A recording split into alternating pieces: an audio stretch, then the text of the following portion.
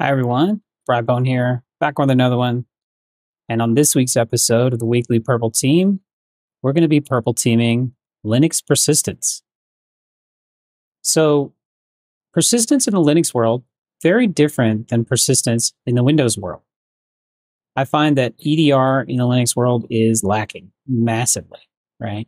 So once you get in, you typically can persist sometimes forever. You can do rootkits, you can do persistence methods. But in this week's Purple Team, we're going to be taking a look at Demonized Shell. This is a quick way of creating persistence within a Linux system. And we'll create that persistence. We'll create a callback that happens. And then we're going to show the detection, of course, right? Number one, make sure your Linux systems are logging to SYN, because your EDR may not be doing what it should do with these. A lot of EDR companies claim to have protection for Linux and Mac, but it's not like it is for Windows. So let's start with that. But regardless, let's talk about how we would get into a Linux system to start. It's not the same as a Windows system. A lot of the time, you're going to do simple things like brute force. So in this case, let's do a simple Nmap scan. We'll take a look at this host, right? This would be step one. We're doing our discovery. So we'll go ahead and just do a simple Nmap scan here of this Linux host, and let's see what's available. What can we go after? Okay, SSH. So everything else is closed except SSH. All right, what do we attempt next? We typically would attempt some kind of brute force, right? Or some kind of login method. Steal an SSH key that we found somewhere. In this case, I'm going to go ahead and I'm going to try to brute force, right? So we'll just use Hydra. We have a simple user list, a simple password list. You could, of course, if you were in the middle of an engagement, craft your own that was much more specific, using common things, commonly used passwords. But this is how you would run Hydra against the host to brute force it. So we'll go ahead and give it a shot here. And we can say, okay, yep, we got a winner. So what do we do next? We log in. Let's log in. We'll do SSH. And we're going to do Ubuntu at 192.168.138.101. And then the password that we found with our brute force. And then we're in.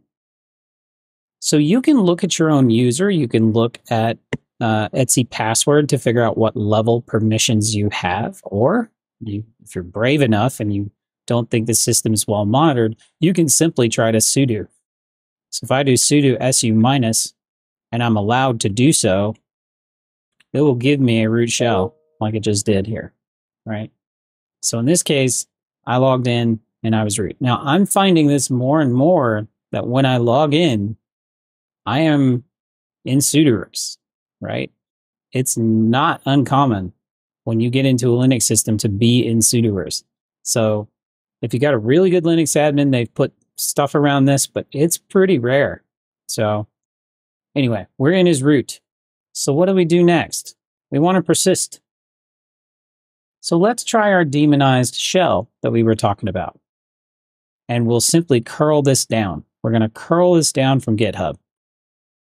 This works too, constantly. It's just like a download cradle, right? You should know what curl is doing in your network, especially now that it's added to Windows. But now we have our demonized shell, so we can persist. Let's run a couple of these persistence methods, right? Well, one of my very favorites, let me exit this, I'll clear it out. We'll create a netcat listener. One of my favorites is Crontab, right? So you can persist in Crontab. We'll just do 0.3 here. And then we're going to do no. You can do any custom command that you want, but in this case, we're just going to have it do a reverse shell. So we'll do 192.168.138.30. And then we'll do our port 4444. And then it's successfully added to Crontab. So what that means is every minute, it's going to try to connect back to your host. So if it persists, then even a reboot, Crontab is still there. It's going to try to connect back to you. And if I come over here, in just a minute, it should try to connect back to me on 4444. And I got it right? I did. I got the port right. So we'll let that go. In just a second, we should have a shell. Now, this, if you follow the defaults, it goes into temp. So we'll go cd temp.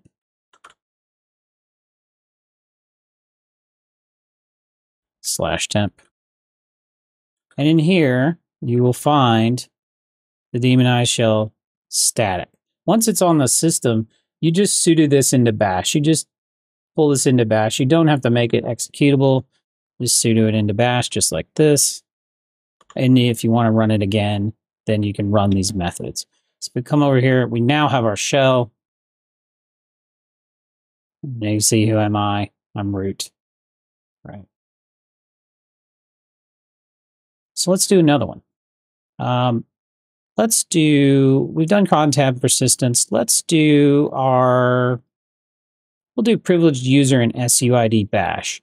So what this does is it creates a user. That user then has setuid for everything in bin bash. So it doesn't matter even if, if they find the user and they'll look at it, it'll look like a low privilege user, but then it has setuid for everything in the entirety of bin bash, which is all the utilities you would need to escalate again. So we'll do that. We'll just do 07. And we'll do, let's see, who should we do for our username? And considering we have our comic book contest going on, we'll do Eddie Brock. There's our username. And we'll give him a password here. It's going to tell me bad password because I'm typing a short password. And then you just walk through this, tell it the information is correct. And then you can see here, it created a root, created with root permissions and setuid in bin bash. So that user is a persistent user. You can log in as that user, even if they don't have permissions to everything, they have setuid on everything. So, it's basically having a root user without having a root user. It's pretty awesome. So let's run our utility one more time. We'll do one more persistence method, and then we'll get into our blue team detection of this. So let's do Bashrc Persistence. If we do 06, you just give it your listener one more time.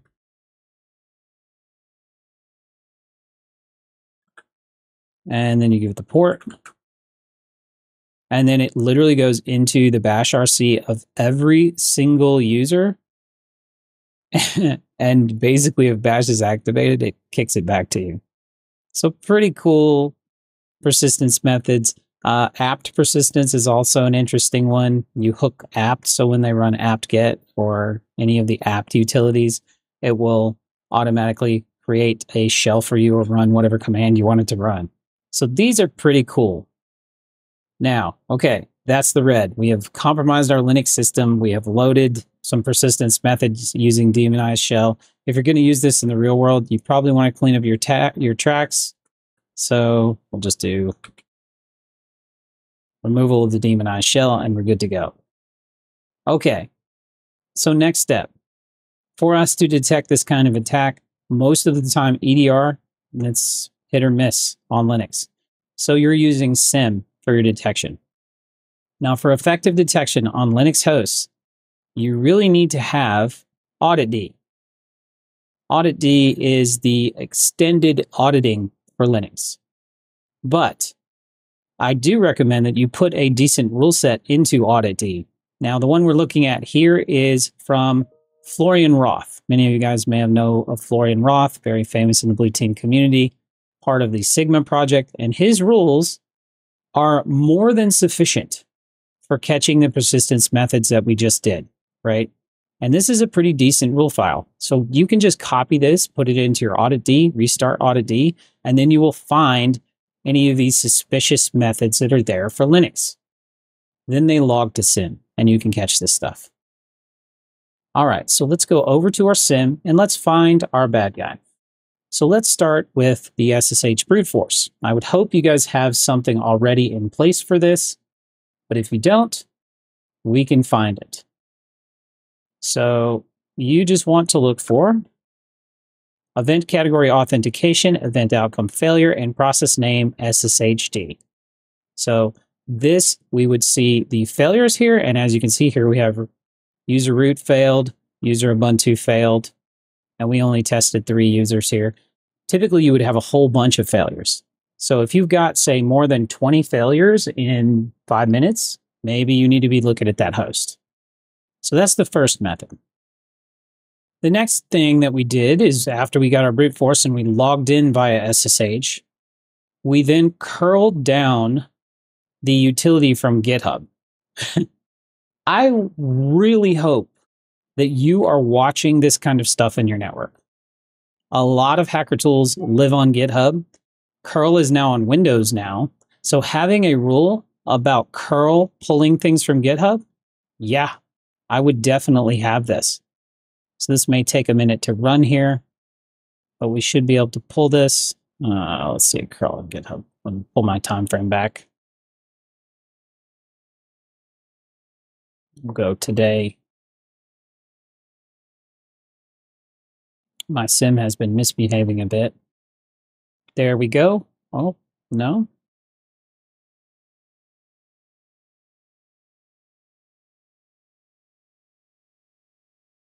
There it is. Okay. And you can see right here we have our Auditd log proc title.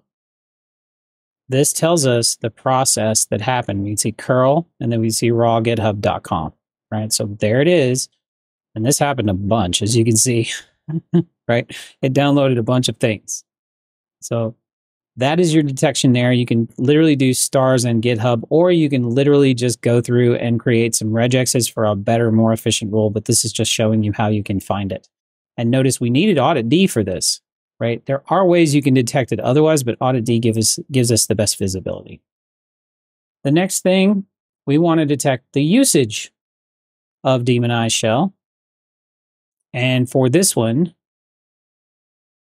you can just do process args, anything with the word daemon in it. And it should show us Demonized Shell over here. And there it is right there. There's our removal of Demonized Shell.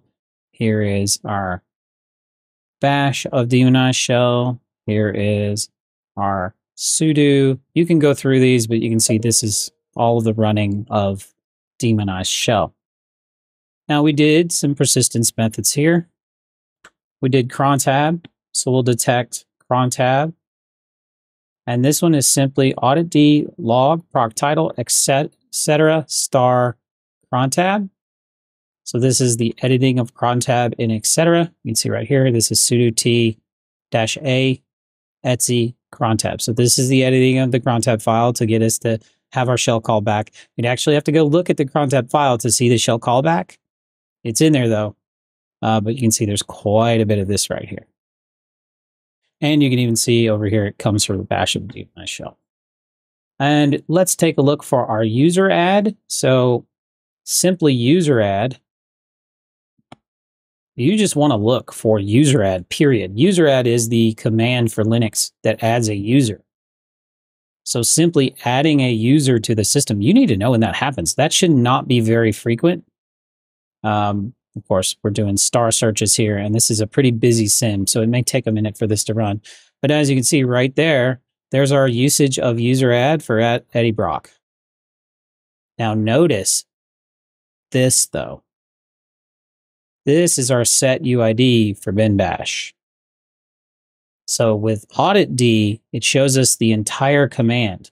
Now, if we just want the set UID for bin bash, you can do Auditd log proc title, and you can see when you chmod for it.